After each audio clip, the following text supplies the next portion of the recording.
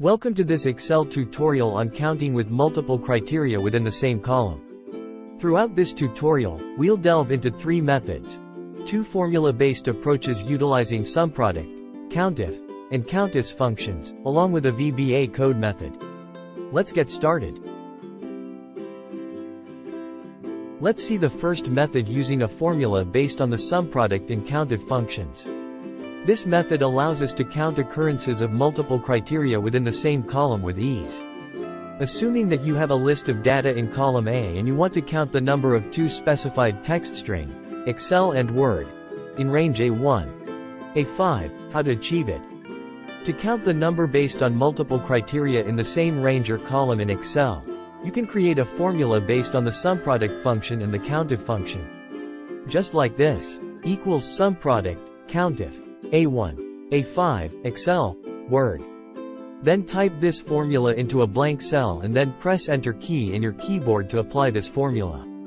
After entering the formula, press Enter to calculate the result. Ensure that the formula returns the correct count based on the specified criteria. If needed, adjust the criteria or range and recheck the result. And if you want to add one more criteria in this formula, for example, you need to count the number of 3 text strings in the given range.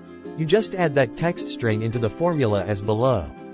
Equals SUMPRODUCT, COUNTIF, A1, A5, Excel, Word, Access.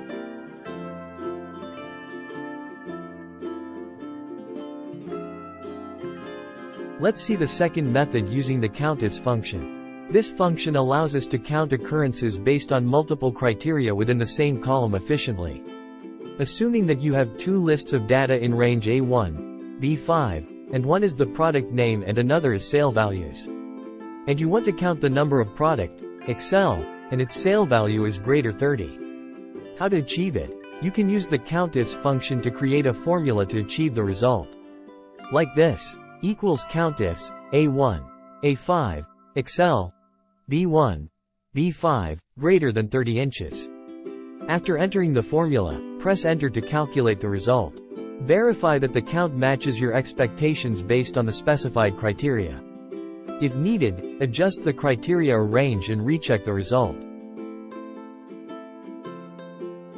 Now, moving on to the second method, we'll explore using VBA Code to achieve the same goal. This method provides more flexibility and customization options for counting with multiple criteria in Excel. Press Alt plus F11 to open the Visual Basic for Applications editor. Right-click on any item in the Project Explorer, hover over Insert, and select Module to add a new module. In the newly created module, copy and paste the following VBA code. Close the VBA editor and return to your Excel workbook. In a cell where you want the result, enter the formula.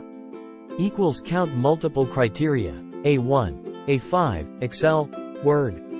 Replace A1, A5 with the range where you want to count, and criteria 1 and criteria 2 inches with your specific criteria. After entering the formula, press Enter to execute it. The VBA function will count occurrences of multiple criteria within the same column and display the result.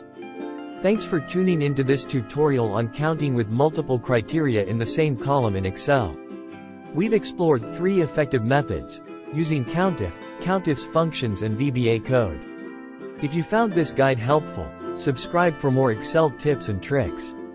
Thanks for watching.